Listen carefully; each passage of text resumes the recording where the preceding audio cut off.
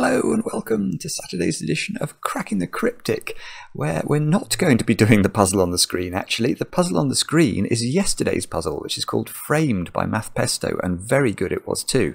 But what we're actually going to be doing is a puzzle that Mark's sent me a link to, which he's recommended I open live on camera. So that's what I'm absolutely going to do. In fact, why don't we do that? Let me just copy and paste it into the thingy, and here we go. What have we got to do? We've got, yeah, look at this. We've got a grid with basically nothing in it, and it's called Miracle Triomino by Sumanta Mukherjee. Now, Sumanta is, well, he's a very good constructor, but he's also, I always think of Sumanta as one of those people who's got a very odd brain, in the nicest way. I mean that, a man who thinks differently to other people. So his puzzles can be very, very difficult. I'm just scanning the rule. In fact, why don't I read you the rules, and then we can learn together what's going on today. So we've got normal Sudoku rules apply. The marked diagonal contains 9 different digits in ascending or descending order. Well, I can get a digit in this puzzle then straight away. So this diagonal has got all the digits 1 to 9, and we either go 1, 2, 3, 4, 5, 6, 7, 8, 9, or we go 1, 2, 3, 4, 5, 6, 7, 8, 9 from the other direction. Along the thermometer, digits must increase from the bulb end. So this has got to be the lowest digit on the thermometer, and then we sort of work our way up. As like mercury rises, the digits must rise along the thermometer. And that's not going to be enough to solve this puzzle. So what's this last sentence? The sum of the digits in every possible straight triomino, orthogonal or diagonal, is divisible by 3. What? What? I was not expecting that. That's enough to solve the puzzle. That cannot be true. The sum of, let me just read that again. The sum of the digits in every possible, so that's a straight triomino. A triomino is just an extension of a domino. So that means 3 cells connected either orthogonally, which means sharing an edge in a straight line, or on a diagonal, is divisible by 3. That is wondrous. I am skeptical that this puzzle is going to be solvable in a video, though, because that sounds, although I can get a digit very quickly, I have no idea how we're going to solve that. But anyway, I have a couple of announcements to make before I try. Hopefully my brain will now percolate over the problem and provide me with the solution in about 1 minute. Right, brain? That's what your job is. Anyway, I need to start by saying a very happy birthday to Alex today. Now, Alex, you've turned 25, I think, and you live in New Jersey, if I'm not mistaken. Your friend Gioli let us know this, and I believe, well, I won't hold this against you, I believe you're a huge Arsenal fan, but you've also become a massive fan of Sudoku, to the extent where you're now entering Sudoku competitions, which is brilliant to hear. So Alex, I hope you have an absolutely brilliant birthday with, of course, an enormous amount of cake. What other news is there? Well, we just released our September monthly reward over on Patreon. So if you're a patron of the channel, and why wouldn't you be, go over there, try the competition puzzles. You've got until the 20th of September to enter the competition. The feedback we've been getting so far has been that the puzzles are really good and quite approachable. So everybody should be able to have a go. Other than that, we've also got, of course, our celebration for reaching 500,000 subscribers on YouTube, which is this free app that we've released. So just go to Steam, go to the App Store, go to Android, download a free app called Cracking the Cryptic, and then download a pack in that app called 500, something like 500 subscriber special or something. There are 23 puzzles in there by the great and good of the Sudoku world. They are wondrous to behold, so do have a go. You will spend an awful lot of hours with a lot of enjoyment, and thank you so much to all those of you who've supported us in reaching that milestone. Now, all that said and done, I think I'm going to have to try this Miracle Triomino. It is miraculous. It is genuinely miraculous that this solves. But do have a go yourselves. The way to play is to click the link under the video as usual. And now I get to play Let's Get Cracking. I mean, let's get cracking by writing in the digit I can see we can get straight away, because we're told that this red diagonal is either ascending or descending. So if it starts here and it descends, well, you know, actually if it ascends, let's say it goes 1, 2, 3, 4, 5, although the line is descending, the numbers are ascending. So it's either going to go like that, or of course we're going to start here and it's going to go like that. So either way, I think we get a 5 in the middle of the grid. And that is, and of itself, probably not enough to solve the puzzle. Although I am now actually wondering whether I can do something with that 5, which is rather peculiar.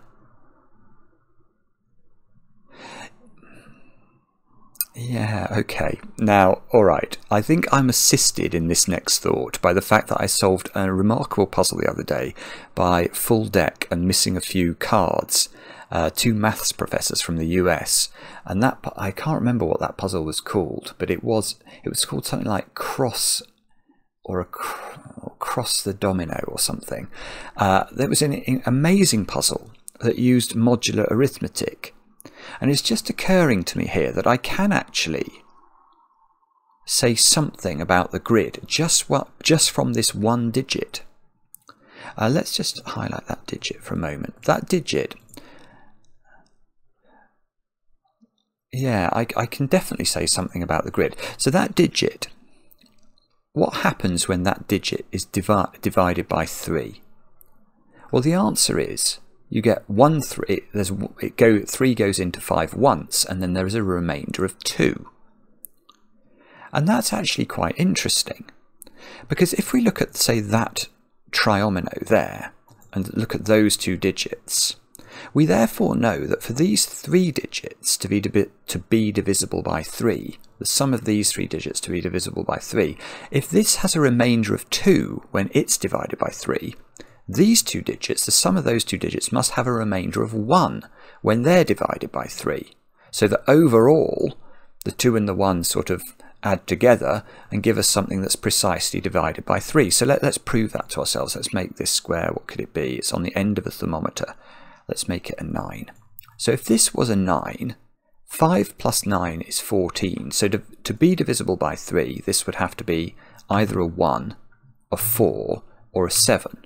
To make sure that string is divisible by 3. But you can see that 9 plus 1 here is equal to 10, and if you divide 10 by 3, you get 3. 3 goes into 10 3 times with a remainder of 1. So this domino we could describe as having, you know, a mod of 1, a remainder of 1 when divided by 3. This has a remainder of 2 when divided by 3. So overall, that triomino is exactly divisible by 3, which is what the rules tell us it must be. But the question that I'm thinking about is, what then is this cell? Because this domino, we know, must have a remainder of 1 when divided by 3. So the only way that this triomino is going to be divisible by 3 is, you've guessed it, if this cell here has a remainder of 2 when it's divided by 3. In other words, this cell here has the same modulus as this when divided by 3. So this must either be 2, 5, or 8. So if you divide 2 by 3, you get 0. 2 goes into 3 0 times. There's a remainder of 2. If you divide it into 5, well, we've already done that. If you divide 8 by 3, it goes twice with a remainder of 2. So although we don't know what these 2 digits are, we do sort of know, well, we know exactly what the remainder is when red is divided by 3, and therefore we know this square must be yellow. But that logic, this is what happened in the other puzzle, that logic propagates, doesn't it? Because we can argue, or we can use that logic about any domino attaching to a yellow square. That domino must have a remainder of 1 when divided by 3 in order that that triomino is divisible by 3. So that means every third cell from a yellow cell is and must be yellow in terms of, so it must be a 2, 5 or an 8.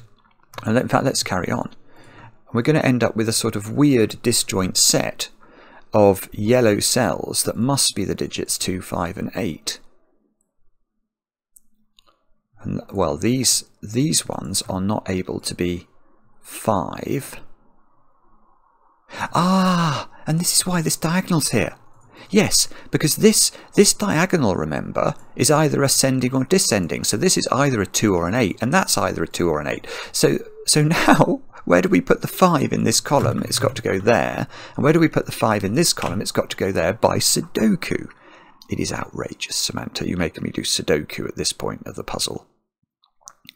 So this, right, I'm now convinced that the way that this will solve is through using these sorts of chains of moduluses.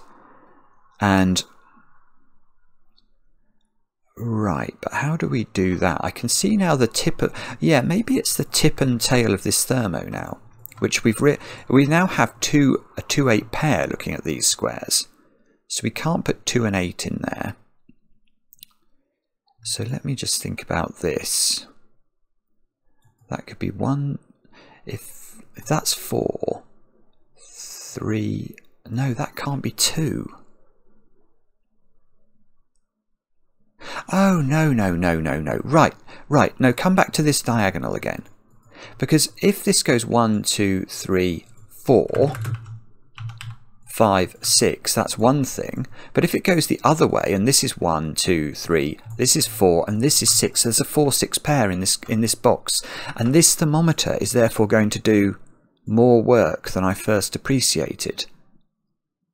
So this can't be 4 actually, for 2 reasons. It can't be 4 because there's already a 4 in the box, and it can't be 4 because this can't be a 2. So this digit, which is the 4th cell along the thermo, must be at least a 7 now, because it can't be 4, 5 or 6. And this digit, does that have to be... Yes, this digit can't be a 7, because if this is 7 it would go 7, 8, 9, 10. So this is lower than 7, it can't be 4, 5 or 6, so this is 1, 2 or 3. And what we need to do here is establish more modulo things, don't we? Oh look, of course, we've got the 2-8 pair here, so this can't be 8, this can't be 2, so we're only left with 2 possibilities on the thermo. So if this is 9 and 5, this would have to be a 1 in order for this to be divisible by 3. 9, 5, 1, and that puts no pressure on the thermo at all. If that's 7 and 5 is 12, this would have to be a 3. And that's it. That's it. This is just beautiful. This is one of those puzzles we're probably going to be done quickly today, because I think this is going to go crazy now. But it's just so imaginative to do this. It is the universe singing to us. Because watch, now if this is 7 and 5 are divisible by 3 because they equal 12, which means this cell, to keep this triomino divisible by 3, must itself be divisible by 3. Well, this cannot be a 7-3 pair, because what on earth are we going to put along the thermo? We're going to have to put 4s, 5s and 6s, which are not allowed. So 7 and 3 doesn't work, which means this must be 9. To keep the triomino working, this has now got to be 1. And now, of course, we can just propagate the moduluses, if that's an expression that anyone's ever heard before. So 1, when divided by 3, gives a remainder of 1. So that is different from, obviously, the yellow cell, so we'll give this the moniker of blueness. And 9, when divided by 3, gives a remainder of 0, so we'll give that the moniker of, what's going to be good? Red? I never like to use colours, or maybe colours that people that offend people's colour blindness, but maybe blue and red are sufficiently different. But now, just using our domino logic again, we know that domino, for example, what's the modulus of the sum of these 2 digits? What's the remainder when these 2 digits are divided by 3? We can work it out, because that triomino must be divisible by 3 in total. This has a remainder of 1 when divided by 3, so the sum of those 2 digits must have a remainder of 2 when divided by 3. And that means, of course, that when we move to this triomino, that cell must have the same remainder when divided by 3 as this one. So that's blue. That's blue. Diagonals, oh, hang on, this is going to go nuts, because now we've got this, that's got to be blue. Every third cell is now blue, but I've just remembered I've got diagonals to consider. You know, it's necessary that these two must be mod 2 when divided by 3, so that one's got to be mod 1 when divided by 3. Oh, I see, and we just get a disjoint subset of blue digits beneath our yellow digits, so that we can do the same with red now. Red, red, red, red, red, red, red, red, just by an extension of the logic. And we've made a very interesting looking Neapolitan ice cream now. And the trick is going to be, how do we extend this then? We've probably got to look at these cells. Maybe actually that cell is the most restricted because it sees 2, 5 and 8, and it sees lots of things in its box. So from a Sudoku perspective, this could be 3, it can't be 4, 5 or 6, it could be 7, can't be 8, so it's 3 or 7.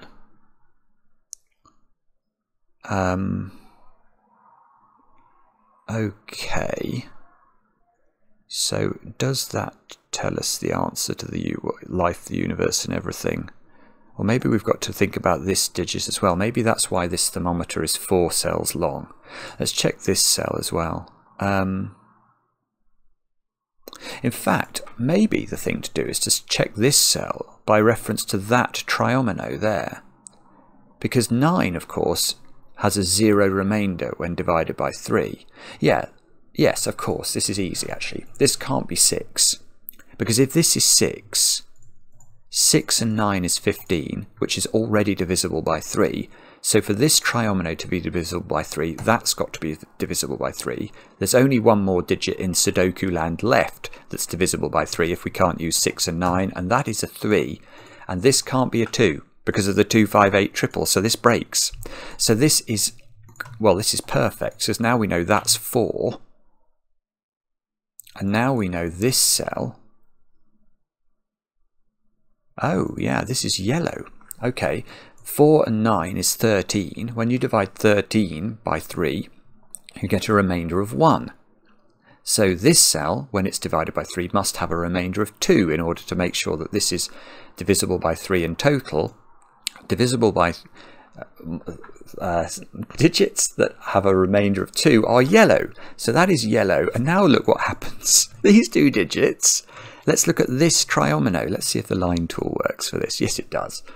So this little triomino here, we know this has got a remainder of 2. That's got a remainder of 2. So far we're up to a remainder of 4 if we divide the sum of these two digits by 3.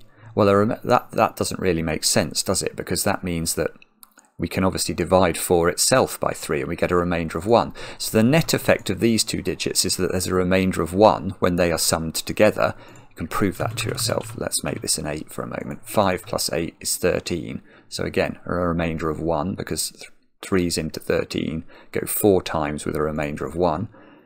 So this cell, in order to make sure the modulus works, must have a remainder of 2 when divided by 3, which means it is, of course, yellow. And that's going to just work. Sorry, let me get rid of that. Along the whole diagonal, that logic just propagates itself. So that whole diagonal is now yellow. This digit can go this way, 3 cells, so that's yellow. This way, 3 cells, that's yellow. That's yellow by 3 away from this rule. That's yellow by 3 away from this. And yeah, we can just get another of these sort of, not that one, another of these disjoint subsets here. I think those are all yellow.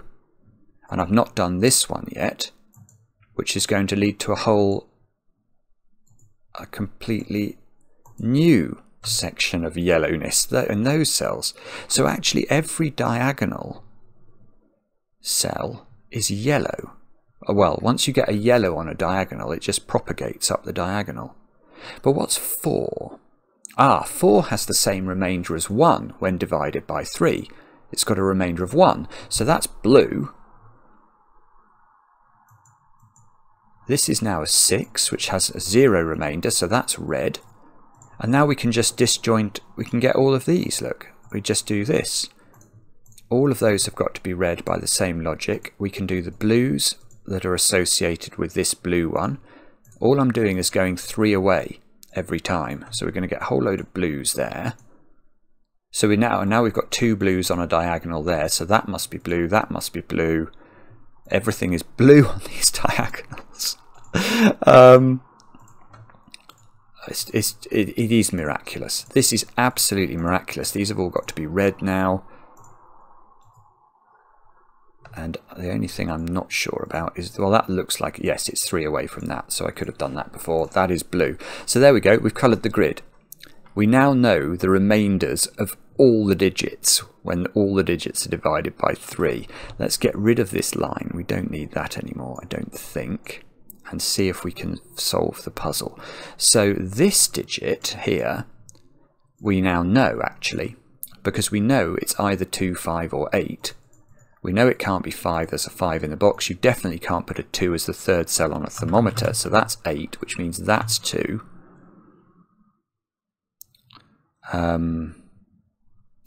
Now, pregnant pause while I work out what that means.